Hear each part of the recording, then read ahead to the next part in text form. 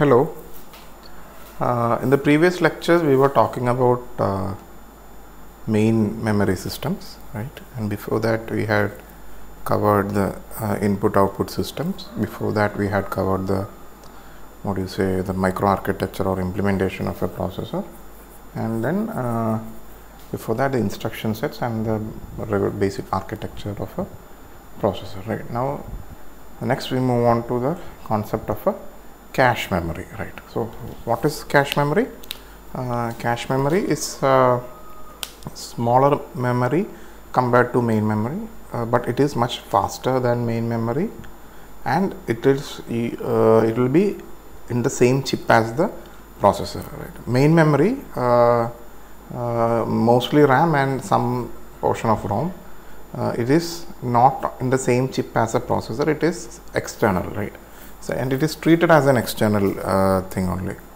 But cache memory is a part of our process. It's not a part of the processor, but it is a part of the chip in which the processor is there. So proximity is there. It is much faster, and it is smaller compared to the main memory. The other thing is that its implementation is using static RAM, okay, SRAM, and the same SRAM is used for implementing the registers in the CPU also. So how does this cache work? It is like what the processor directly access cache, right? So whatever data the processor wants, it's directly access the cache. If whatever the processor is looking for is not there, then only the processor will look for it in the main memory, right? So cache is the immediate location where the processor checks for whatever data it wants, and if the processor is looking for something in the cache and if it gets it, it is called a hit, otherwise it is called a miss. Now let's move on to the topics. Okay, so when we are talking about cache memory, the major feature or the major reason behind using the cache memory is the concept called as temporal locality and spatial locality. Okay, so what does temporal locality means? It means that suppose we are using a certain data, the chances of accessing that same data again and again is the same. It's not the same, it's high. That is, if you are for example, you are in a loop, you are in a for loop, and you are using a variable c to keep the count. Okay, so the chances of you coming back or the processor coming back and accessing that value c is very high. So that is the concept of temporal locality. That is again the usage of the same data again and again, right? The concept of spatial locality is that when you are accessing a certain word of data, then the chances of accessing the data which is located near to it. Suppose you are accessing a memory location 050, then the chances of you or the processor accessing some data in 051 or 052 is very high, very likely. So this concept of spatial locality and the concept of temporal locality, these two are one of the main reasons why cache memory is designed and used, because so we know and this has been empirically proven by running programs, by analyzing algorithms and programs. So with these two properties, we know that okay, certain data will be accessed again and again, and certain blocks of data will be used again and again. So that is why we are actually implementing cache memory. Okay, while we are in the concept of spatial locality, let's talk about cache block. Okay, cache block or block in general. So the concept of a block is that okay, first of all, let's begin from a word, right? From a byte. 8 bits of data is a byte, and you group together certain number of bytes of data to call as a word. For example, in a MIPS 32 processor, the word size is 4 bytes or 32 bits. So that is a word. So considering the concept of spatial locality, what does it mean? That is, if I am using a certain word of data, then I am highly likely to use the words of data which are stored nearer to the word of data that I accessed. So considering that concept, what we do is we divide the memory into certain blocks of data, right? Certain blocks. It is divided into blocks in the main memory. Also, cache memory is also divided into blocks. So the main memory blocks are called main memory blocks, and the blocks in the cache memory are called cache blocks. And B is a parameter. It is the block size. Okay, B is called block size. And what is a block size? Block size is the number of words in a block. For example, I am taking block size B as 4, right? That what does it mean? It means that in each block in the cache memory or in the main memory, for each block in the memory, there will be 4 words, right? So you can just imagine that the memory is divided into blocks, any memory, whether it is main memory or cache memory. And mind you, the size of the block in the main memory and the size of the block in the cache memory should be the same, because we are taking blocks of data from the main memory and putting it into cache memory, right? So it should match. So that is a concept of block. And if C is the total capacity of a cache and B is the number of blocks in a cache, then number of blocks in a cache is equal to the capacity divided by the size of one block, right?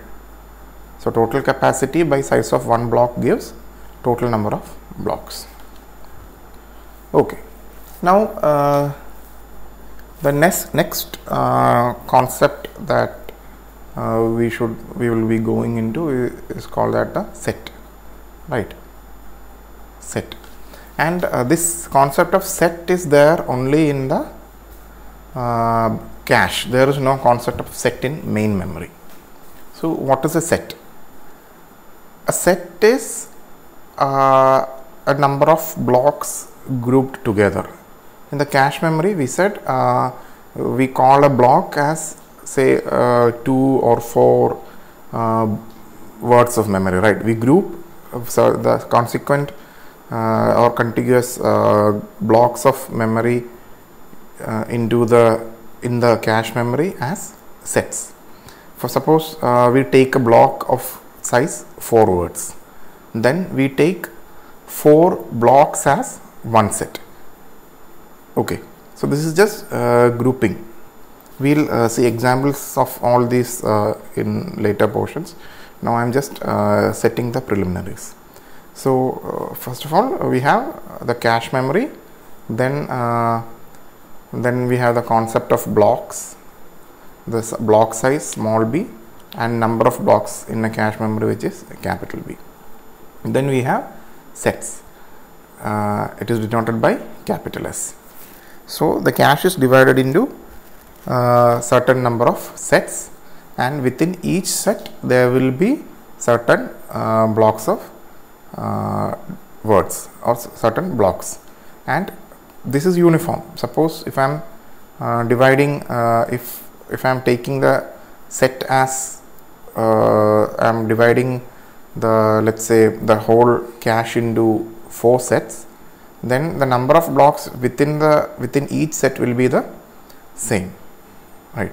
Now it is depending on this number of sets and number of sets within a cache memory that we have different types of mapping. Okay, so I hope you understood what a set is. A set is just one division, the primary division of a cache memory. That is, every cache memory will be divided into s number of sets. Okay, every cache memory will be divided into s number of sets, and this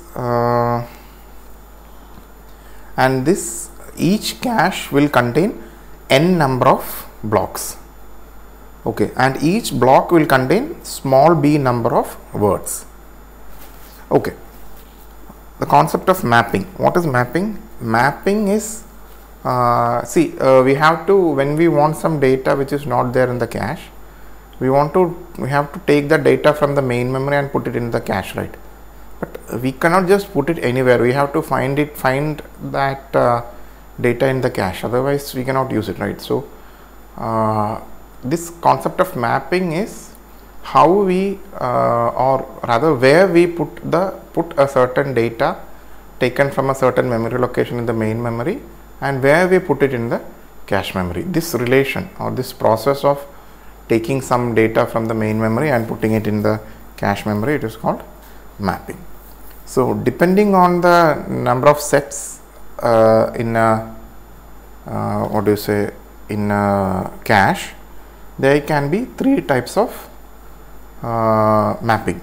The first one is called as direct mapping. The second one is known as n-way set associative mapping, or just in general set associative mapping. And the third one is a fully associative mapping, right? So once more, depending on the type of mapping, there can be three types of mapping. Depending on the number of sets. Depending on the number of sets, there can be three types of mapping. That is direct mapping, 2 set associative mapping, and 3 fully associative mapping, right? So what is direct mapping? Direct mapping happens when the number of sets equal to number of blocks. So what does it mean when you say number of sets equal to number of blocks? It means there will be one block per set, right? We are saying initially we are dividing the whole cache memory into certain number of sets, and then we are dividing the sets into certain number of blocks, right? And we assume that there will be n blocks in each set, and there will be b blocks in the whole cache memory. So if you are taking n as 1, that is for within each set there will be only one block, then total number of sets will be equal to total number of blocks. That condition or that type of mapping is called as a direct mapping. If we take number of set equal to 1, that is if we consider the whole cache memory to be one set, then that type of mapping is called as a fully associative mapping. What if we take n to be some other number, something in between this, that is each set is having more than one block, and there will be more than one set in the whole cache, then that is called as a set associative mapping.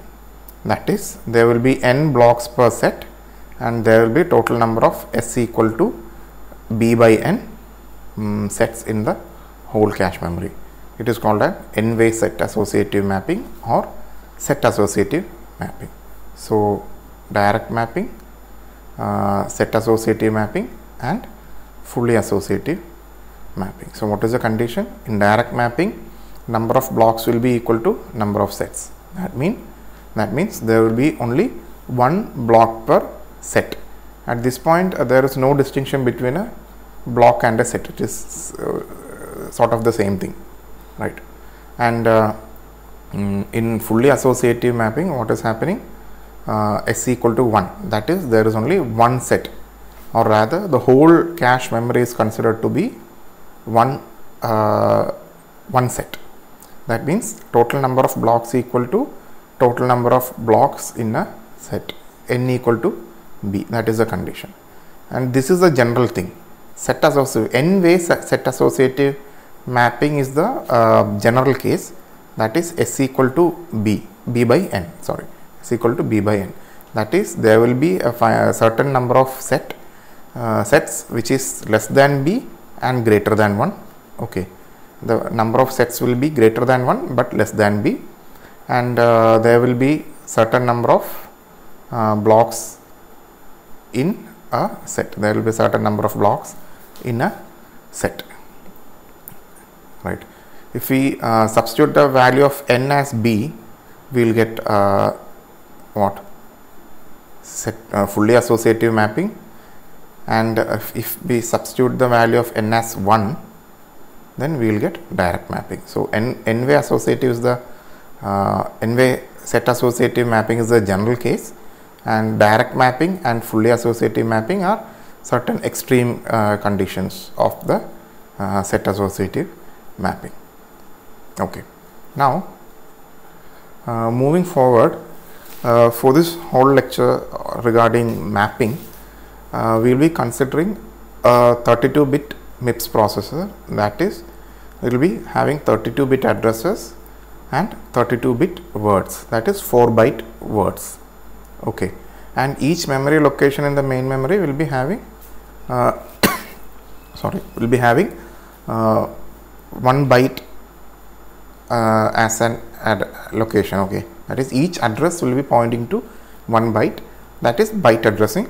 But when we are using word addressing, then we will be considering words, that is 4-byte locations.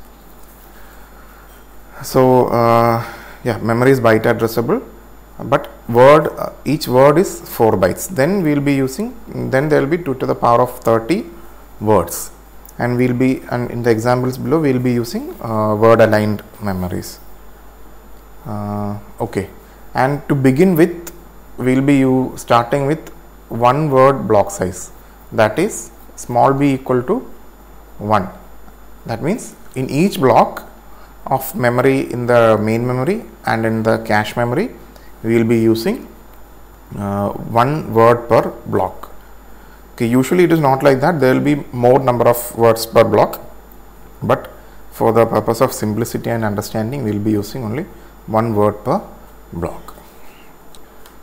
Okay, now in the next lecture onwards, we will start with the different types of mapping in detail. Thank you.